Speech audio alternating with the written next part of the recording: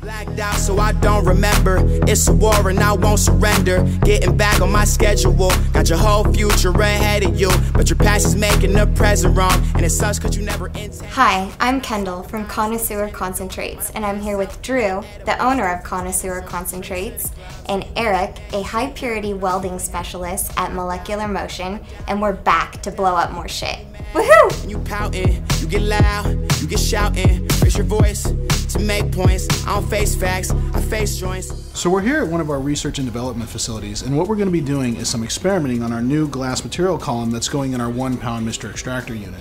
We're going to be doing some pressure testing, some cryogenic hydrostatic pressure testing to see what it does when you put it under pressure while it's cold.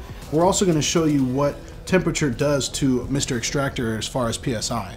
I definitely don't recommend that you do any of these experiments at home or anywhere else, but we need to know the limitations of this material chamber before we put it out to you. So we're going to film it today and let you see how this thing works. Come take a look. With your Mr. Extractor unit, you have the choice between either a glass column for your material or a stainless cold column, otherwise known as a dewaxing column.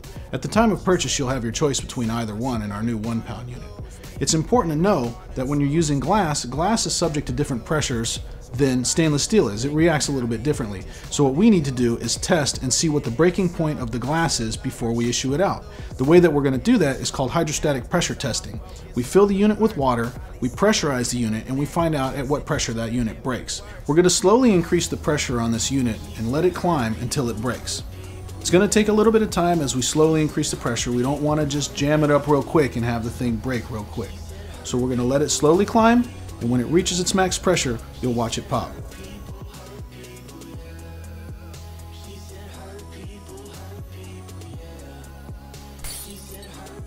And there it goes.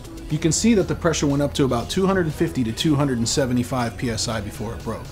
We're going to show you some tests on what PSI Mr. Extractor actually operates under, but I guarantee it's very far lower than 275 PSI.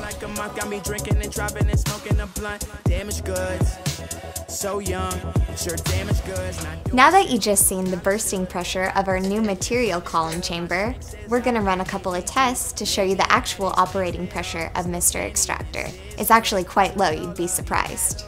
In your Mr. Extractor, if you're using laboratory grade butane, its pressure sits at about 10 psi. If you're using canned butane, its pressure is artificially increased by the propane, which makes it sit at about 40 psi. Mr. Extractor uses warm water to evaporate the butane. You should never use water that's over 85 degrees, and you don't need to. It will just darken your oil. Today we're going to do an experiment to show you what would happen if you accidentally put boiling water in your machine. Eric is going to pour some boiling hot water into Mr. Extractor, which you should never do under any circumstance. But we're going to show you what the pressure reaches when it is used incorrectly.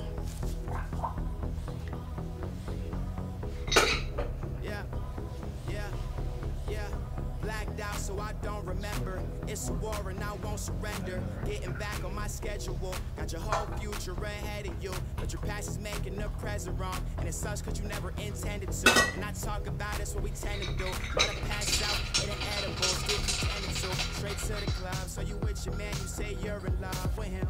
But I doubt it, I doubt it, I doubt it. As you can see, even with boiling hot water, our pressure is about 36 psi. What's nice about using hot water over an HVAC pump is that hot water cools down and the pressure goes down with it. It's important to note that we are using laboratory grade butane in this experiment, but if we were using canned butane, the pressure would be considerably higher, but nowhere near the 275 psi that you just saw the material column burst at.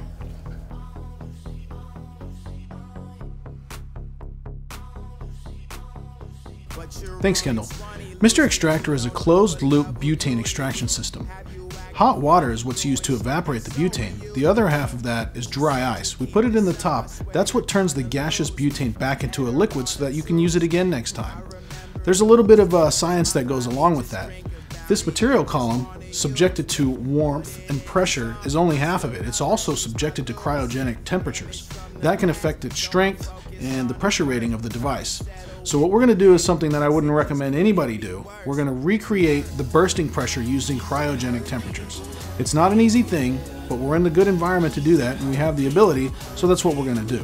I'm going to take our material column, fill it full of 2-propanol, and submerge it in dry ice. We're going to bring it down to about -70 degrees Celsius and then pressurize it and see when it explodes, so that we can recreate the temperatures and realistic situations this machine may possibly see if you were to accidentally misuse it.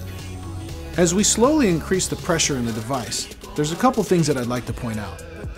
Mainly that butane, when it's this cold, it doesn't have any pressure, so the point is moot. One of the things that most people are used to is active systems using the pump to artificially pressurize the system. Our system, Mr. Extractor, is only pressurized by the butane itself. When butane is this cold, subjected to dry ice and the temperatures that we're showing, it has no pressure. So in theory, this whole exercise is pointless, but a lot of people ask this question, so we're going to go ahead and show you. And there it goes.